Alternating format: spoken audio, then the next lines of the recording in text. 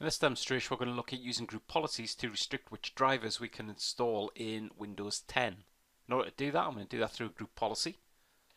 Just in my machine here, I'm just going to start typing in gpedit. And then we're going to go for .msc. We're then going to use this, and I'm going to run it as administrator. This will then take me into the group policy editor, and what I then need to do is just go to the settings that allow me to control exactly how the drivers can be added or not added.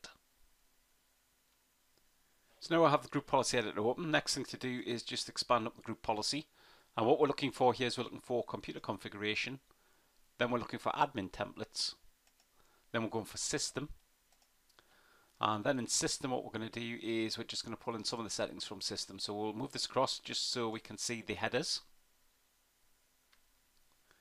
Then we're just going to come into device installation, expand up device installation,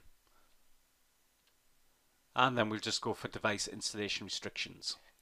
So what we have at this point here is we have some settings that will allow us to control exactly how device drivers are installed. So we'll just pull this across. So as we can see up the top here, we can allow administrators to override device installation restriction policies if we have any in place. We can allow the installation of devices by using drivers that match the device setup classes. We can prevent installation of devices using drivers that match certain setup classes. We can give people a message when installation is prevented by a policy. We can also give them a title as well. We can allow installation of devices that match certain device IDs. Prevent installation of devices that match any other device IDs. Time and second when we need to do a reboot. We can prevent installation and removal of devices, which I'm going to do at this point here, because I don't want people to use USB devices on my system, so we'll enable that. Once we've enabled it, we just select OK.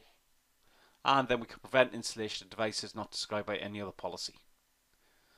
So group policies will allow us to control exactly what users can install and what users cannot install. And that's the end of this very quick demonstration of just looking where the group policy settings are to control device installation. Thank you.